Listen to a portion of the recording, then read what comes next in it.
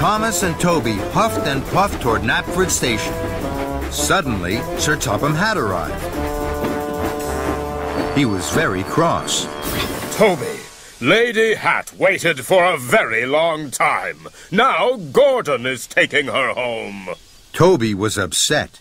He knew he hadn't been a really useful engine. I'm sorry, sir. Then, Toby stopped. He saw something ahead. There's a fallen tree across the tracks. And Gordon is steaming straight towards it. Oh, no! Don't worry, sir. I know just what to do. Toby bubbled his boiler and pumped his pistons. He blew his 3-chime steam whistle as loudly and as boomingly as he could. Gordon heard Toby's whistle. He applied his brakes and screeched to a halt. Toby, did you blow that whistle so loudly?